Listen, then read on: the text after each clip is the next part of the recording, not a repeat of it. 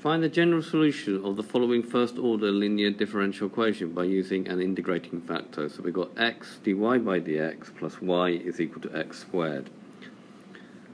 Writing that down. Now, unfortunately, this is not actually in the correct format at the moment, so the way to make it in the correct format is to divide by x, because we need it to be in the format dy by dx plus p of x for y is equal to q of x.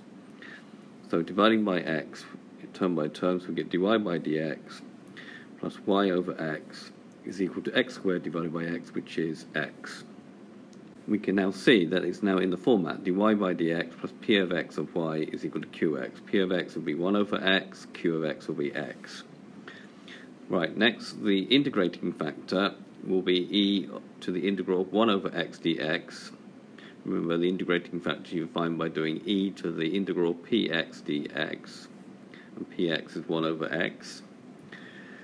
So if we integrate 1 over x, we get ln of x. Now e to the ln of x, it cancels each other out, so we just got x.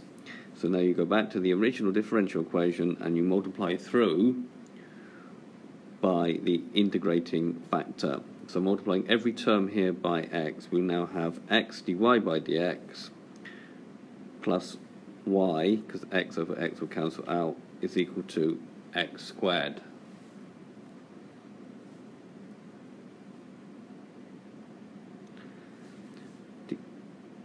This is using the product rule, becomes d dx of x times y is equal to x squared, and now you integrate both sides with respect to x.